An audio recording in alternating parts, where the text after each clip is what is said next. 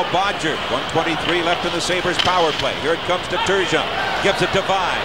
He gets it over the Montreal line. Vaive now trying to work it in front, gets it back. They score! Andreychuk!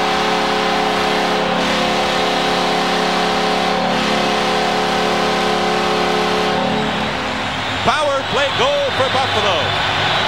What a sensational play by Rick Vaive along the boards. Watch him outmuscle Swoboda and then make a perfect pass in front to Andreychuk. Andreychuk with that quick release beats the Montreal goaltender. But an outstanding play by Vaive along the boards. There was a mismatch. Vaive certainly bigger and stronger than Swoboda. Swoboda unable to get position on him. And the pass is perfect to Andreychuk.